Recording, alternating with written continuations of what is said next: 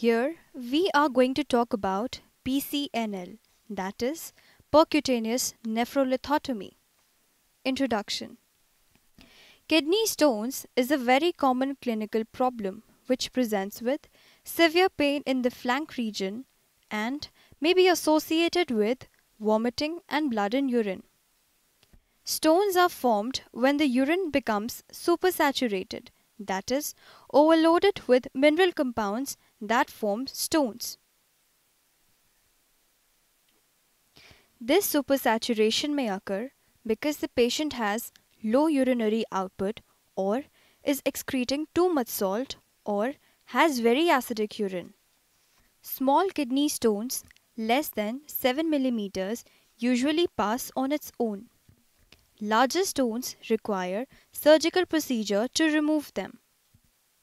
Kidney stone larger than 20 mm are usually treated by PCNL or percutaneous nephrolithotomy.